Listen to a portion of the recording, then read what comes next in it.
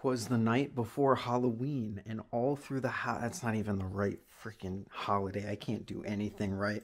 Greetings, everyone, and welcome to a very spooky episode of Blade Bias. Ooh, I know. You guys want to see the spider knife? You think I was going to tell you about the spider knife any other day besides the spookiest day of the year? And we can totally pretend like I've been planning it this way the whole time and it didn't just kind of line up precisely perfectly? It really is the scariest thing I will see this Halloween, isn't it? The spider knife... Ow. The spider knife has been a curse. A true curse on my collection. You can see it's actually punched through the bag that it comes in. Yeah, no, this thing is just cursed in every single conceivable way, except for its flipping, but only kind of. When I said that this is the scariest thing that I will see this Halloween, I wasn't lying, unfortunately, because it's also the scariest thing that I'll feel this Halloween. Put this thing in a haunted house, and everyone would run out screaming. Ow, I pinched myself like twice. I pinched myself both when it went down like this and when it closed. That was actually incredibly impressive. So, much like the last time I talked about the spider knife, I continue to be impressed by how well it flips, kind of. And what I mean is it fans really well. And that is pretty much about it. Ow. Other than that, it's the most uncomfortable, sharp, unflippable thing that you can possibly imagine. You can't chaplain it. You can't roll over it. You can't really do anything with it because there's a giant spider on it. And it's not so awesome. It's actually really not awesome. Also, Brandon, I told you I would leave this label on, and I have. I have not touched the label since I got it, and I don't intend to.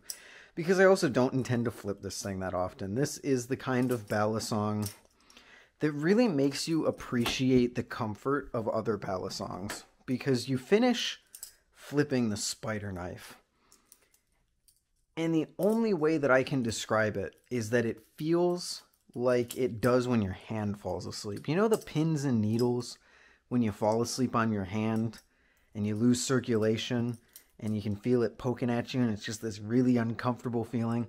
Imagine that, not as intense obviously, but basically the entire time after you finish flipping the spider knife. Because that's what it feels like. Every single one of those little areas that these sharp little corners poke you in, you're going to be feeling for the next 15 minutes, whether you like it or not, as little fun, little pokey feeling. Ooh, it's so disgusting and gross.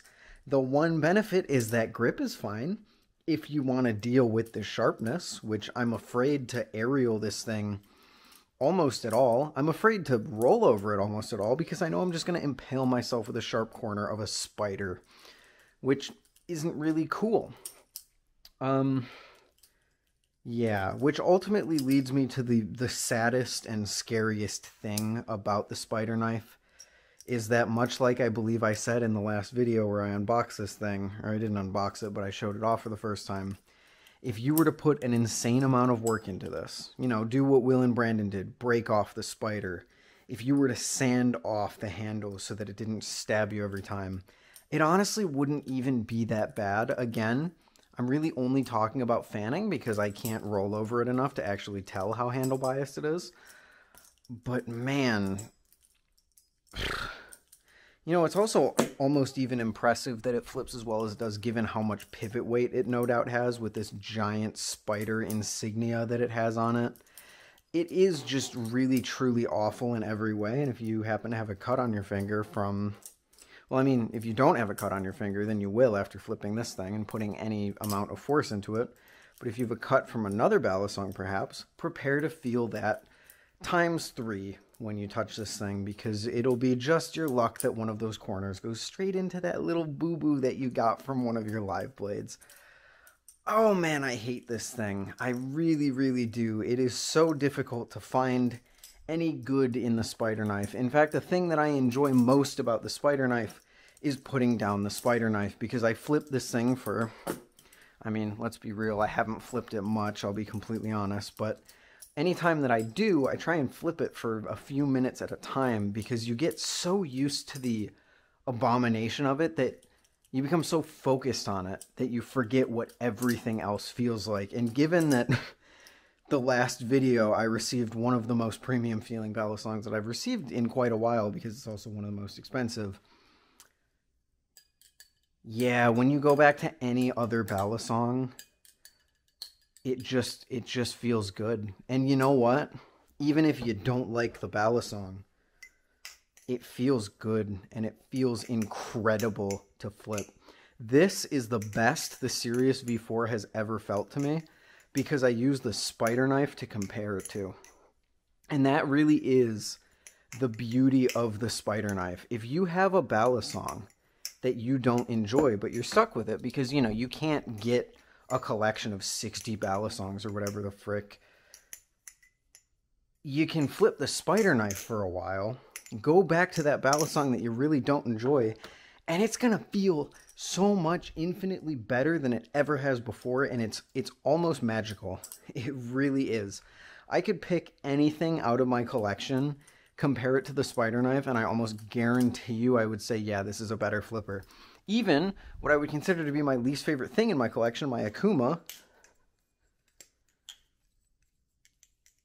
it's not as pleasant, but it's certainly a lot more pleasant than it was the first time that I tried it, or any other time that I try and flip it, because it doesn't stab me every 5 seconds. It doesn't hurt to flip. It has a balance that I can actually do tricks on, even if the balance isn't that good. It's an appreciation machine, and that's ultimately where I found the beauty of the spider knife, is that it is so bad, it's so intolerable, it's so depressing, scary, perfect for a Halloween, that it makes everything else feel hopeful and soft and smooth and beautiful, no matter how badly it may flip, because I almost guarantee you, no matter how badly it may flip, it will never be as unpleasant to flip as something like this. This is truly my least favorite ballad song that I have ever touched, which is saying a lot because I really don't like one or two of the ballad songs that I have touched. But oh man, does it make the transition back to something else so glorious and so beautiful. Because I can actually do tricks. Look, I can do a rollover without it flying away or hurting me at all. It's really a beautiful thing. It really is, isn't it, Optimus Prime, who is sitting on my desk for some reason. Yeah. Happy Halloween. You can't have a happy Halloween in the presence of the spider knife. Ow, my hands hurt. Alright, I'm gonna get going before this thing truly enacts its sacred toll on my soul and my body. I can already feel the effects wearing in. I'm just going to leave it there. Thank you all for watching. Have a safe and happy Halloween, everyone. And I will see you in the next one. Later.